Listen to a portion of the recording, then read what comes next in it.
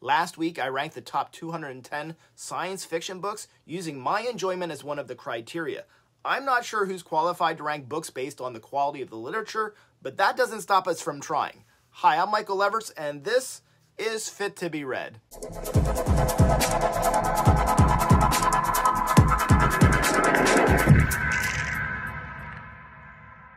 No, I'm not going to pretend that I'm a legitimate judge of a book's quality. Instead, I'm borrowing from some responses from Facebook's Science Fiction Book Club and a post that posed the question, what do you consider the greatest works of literature in the science fiction genre? This book club is a very active group, and having participated in it for the last few years, it's clear that many in the group have read tons of science fiction and have a great passion for the genre.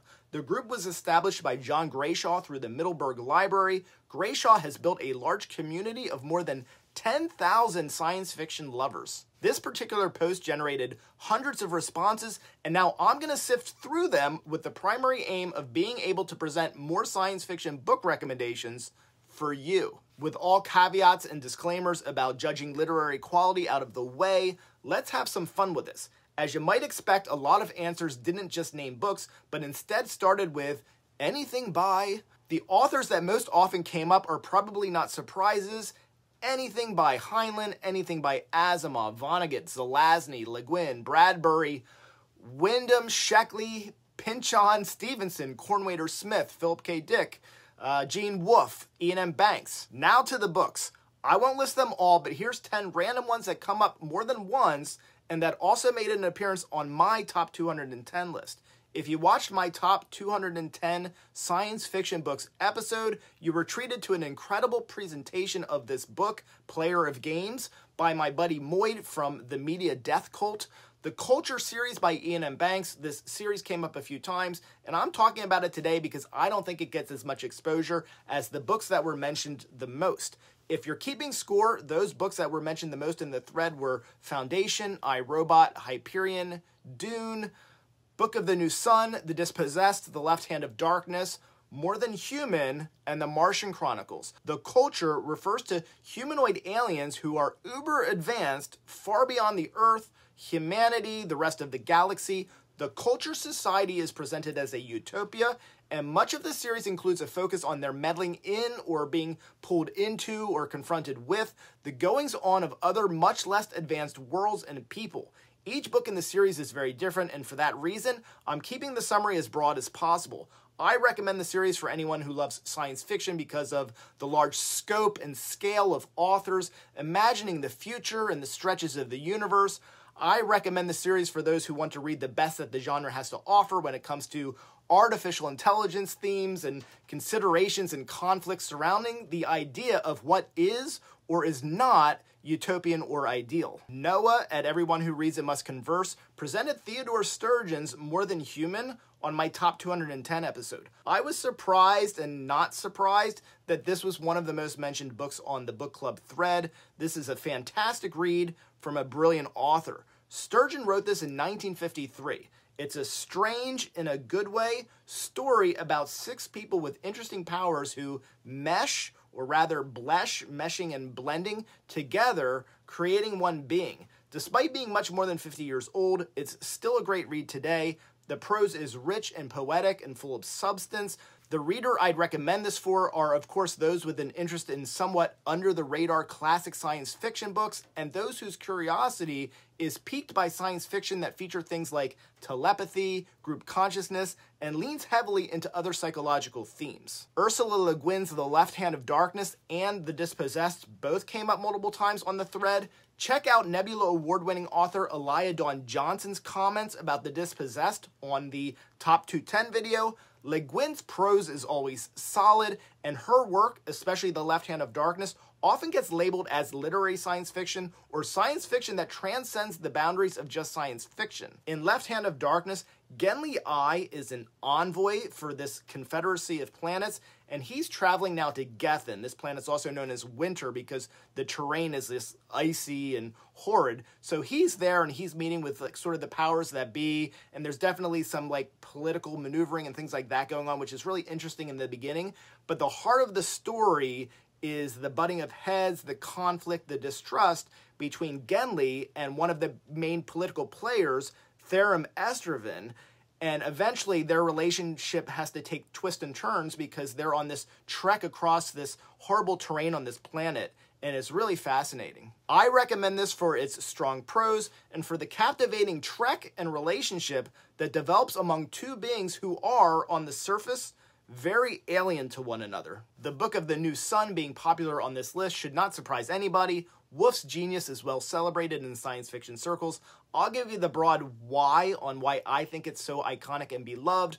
For the more nitty-gritty or plot summary, I'll direct you to the full review of Shadow of the Torture, which is book 1, and that's on my channel. Or again, back to the top 210 video, where you can hear Brian Lee Durfee celebrating it. In the Science Fiction Book Club, somebody recently asked me why Book of the New Sun was so popular. Responding with my phone's little keyboard, I gave the briefest answer I could. It's the scope, ideas, world building is giant, fascinating, and amazingly crafted. The characters have multiple layers, especially the unreliable narrator main character, Severian, a very complex and multidimensional character. There is great mystery, suspense, and reveals. The prose is vivid and fully pulls you into the world that Wolfe creates, even if you can't recognize or see the world as Severian is seeing it. Dhalgren by Samuel R. Delany, published in 1975, the year of our host. That's when I was born. Dhalgren belongs on this list for sure. What an undertaking by Delany. Everything Delany writes is filled with symbolism and metaphor. Like other favorites of mine by Delany, Babel 17 and Empire Star, Dhalgren is unusual, surreal, and filled with layers of meaning. Very strange things happen in a mysterious, fictional Midwestern city.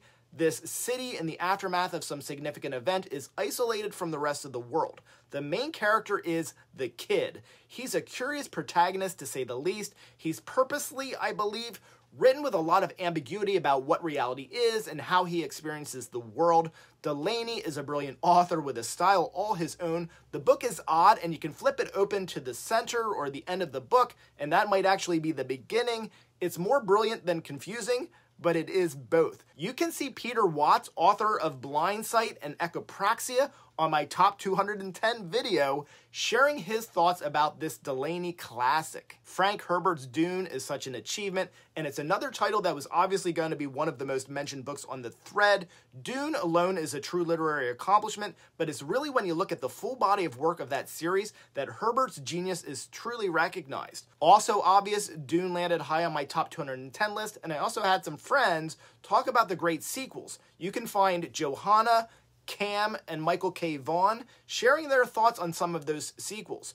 Dune is set on the desert planet of Arrakis. The Emperor appoints Duke Leto Atreides to run the joint. It's a sweet gig, coveted because of its main export, the spice, melange. This wonder drug, among other things, can imbue the consumer with prescience and efficacy at navigating faster than light speed travel. The catch is that Leto has a target on his back because his popularity doesn't sit well with the Emperor, and if that wasn't enough, the big baddie of the book, Baron Vladimir Harkonnen, wants stewardship of the planet and control of the spice to stay in his family. So yeah, lots of politics. The heart of the story, though, is Leto's son Paul.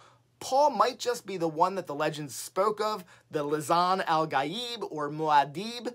Will he survive the desert and its giant sandworms? Will he unite the sand-dwelling, blue-eyed native Fremen and convince them to follow him? And that's all just in book 1. The most prolific answer on the list was Dan Simmons' 1989 novel, Hyperion. Hyperion has such broad appeal, and it makes sense that it finds fans among picky classic science fiction readers, as well as those more into a more modern style. That, and it's just a heck of a book. In Hyperion, 7 pilgrims travel to the distant planet Hyperion to visit mysterious time tombs that are surrounded by an entropy field and moving backward in time. Each pilgrim has a connection to the metallic, blade-covered creature that they will encounter there, the Shrike. Simmons presents cyberpunk elements, space opera, horror, and war, and it all blends together seamlessly. Hyperion strikes a perfect balance between action, philosophy, character development, and plot. I'll have to do a part 2, 3, and 4 of this video because so many books were listed and all are great recommendations. The last book that I'm recommending today is Mary Shelley's classic, Frankenstein. This is one of the truly great science fiction classics. Victor Frankenstein, researching and studying science, does the unthinkable when he's able to assemble previously dead human tissue and body parts and bring to life a freakish humanoid creation. He is ashamed and repulsed by his creation, and certainly doesn't hide it. His disgust, that is. The creation is ignorant of the world, and without anyone to guide him, searches for meaning and suffers emotionally as he recognizes his inability to fit into this world. The bottom line is, he just wants to be loved and accepted. Absent that, what's he got to do? He's got to get revenge on Frankenstein. Frankenstein is the earliest and most profound work of science fiction, masterfully using the non-human as a means to examine humanity. Thank you for watching. I'm Michael Everts, and this is Fit to be Read.